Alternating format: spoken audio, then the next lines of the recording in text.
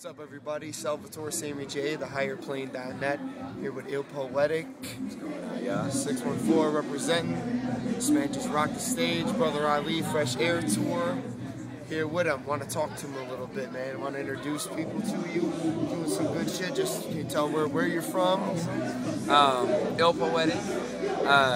Originally from Dayton, Cincinnati for the past 9 years, and I just transplanted down to Columbus, Ohio with my folks, Illogic and such. Yeah, the crew members. Just pretty much been doing music for the past eight years. I guess 8 years. First time on a stage 8 years ago, so I counted from that point. So been writing since third grade, and just here to make music and attempt to be great before I die. Well, and here's to that, man. Like, to do that, you gotta gain some inspiration, and like it comes from within. Oh, yeah. Where do you say like you get your most motivation? Is it a specific place that you go to write, or is it a mindset? How do people get in touch with that? I think it's literally it's all based off of life. It's based off of the biggest, the high, not being afraid of the highest highs and the lowest lows, and you using those for the best of your abilities.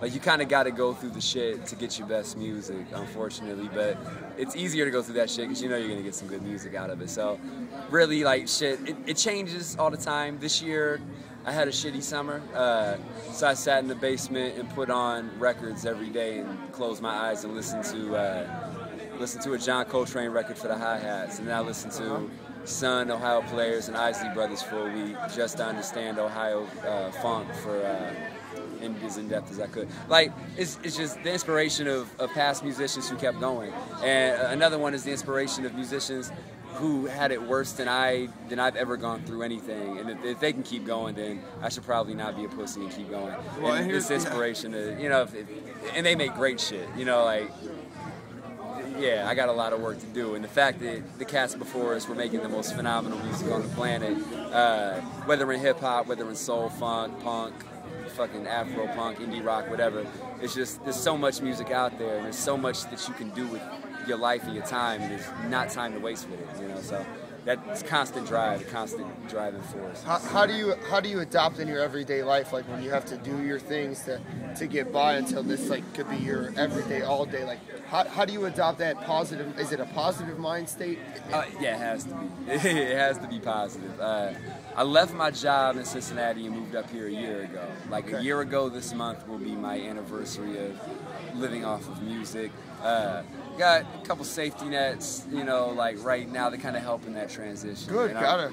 Really blessed for that. If it wasn't for them safety nets, I wouldn't have had this opportunity. But with that said, I'm used to having a 9 to 5 that I didn't want to be at. I'm used to being in the Matrix. And so every day that I'm not in the Matrix, I take that day for every blessing it is.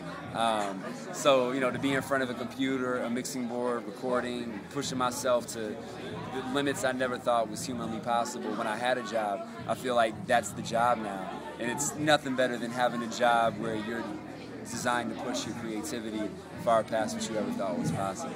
I hear a lot of gratitude in your tone and humbleness, and they say that gratitude's the most powerful vibration you can emit. How important do you think it is to actually be grateful for every second that you're on this planet? I mean, it's beyond like it being important. I think like it's kind of like asking how important your spine and nervous system is to your body. Good analogy. Yeah, so arrogance is important when it's confidence. Sure. Arrogance is when you don't have the skill to match what your confidence portrays. A controlled arrogance, a controlled cockiness. And it's important because a confidence makes your music better. It makes who you are better. It's because you believe in yourself, and that's cool. At the same time, like you have to have a confidence that's built off of humbleness. You know, confidence or confidence is built off of like, I really don't even need to be here right now. Like every time, like one of the biggest, going back to inspirations, like my mom's disabled, and that's always been a huge point of inspiration because it reminds me like I don't necessarily need to be walking right now. You know what I'm saying? Like I don't have to be doing anything, and like it goes back to even when I'm going through my worst point. Like how bad is it really? Like I'm walking. You know, how bad is it really? Like I'm breathing. All the parts of my body work and made a breath. I'm cool. You know, and as long as I got that, like I got to use that breath for the best of my ability. You know, and that's I think with like artists, the artists should strive to do at all times. You know, that's what you're here for, and it's God gave you that talent, and He gave you the energy to work with it. Well, and He gives it to us as a species. You know what I mean? Like, yeah, we were talking to Ali earlier, and he was saying, you know, we got to talk about the Renaissance period. You know, and free thought, and like where things just was a great time in human history. Yeah, there's no reason that people like us and the people like him and can't do that and bring that about for us. You know what I'm saying? And honestly, I think this being the age of information or whatever, I mean, there's some dangerous things to come with that. Sure. But we always talk about like a kid who's 5, 6, 7, 8 years old right now, they don't know what a world is like without Google. Right. Like to say, I have a question, I can give you an answer in 3 seconds. Absolutely. Like, we're still working off Dewey Decimal Systems at the library when we was kids. Absolutely. Like, so imagine what a kid who starts with everything at his fingertips. They might have a certain laziness to them because it's there already and they don't. But imagine where they can, for the inspired kid who already has everything at his fingertips, imagine where he can go from there. Absolutely. And in an age of information, like, you're asking for an age of renaissance. And to have, not to get political, but very thankful that like a mind like Barack Obama is leading us as far as a kind of a free thinker or someone who thinks not so regimented and not so finds the gray area in every situation. Yeah, and you can tell he really understands it. He gets it as a human. Yes, not a politician. He gets it. And like an artist gets it, you know. And it's so relieving as an artist to almost feel like an artist mentality is helping to run this country. Yes. And so yeah, I really feel like the right direction. At least, you know, and things are, and that's like what you being proactive, doing shows, being out here, like getting yourself out there, and like you know, doing these things that we're doing now, just sitting here talking. That's free thought. That's positive thought, and really in a proactive way of making things better overall. And this goes. I mean, this interview goes to. One of my favorite quotes Tupac said in the Resurrection movie. He said, "I might not spark the revolution, but I guarantee I'll have, like, what is it? I guarantee I'll be the pen, or my pen will spark someone else's thought," something like that.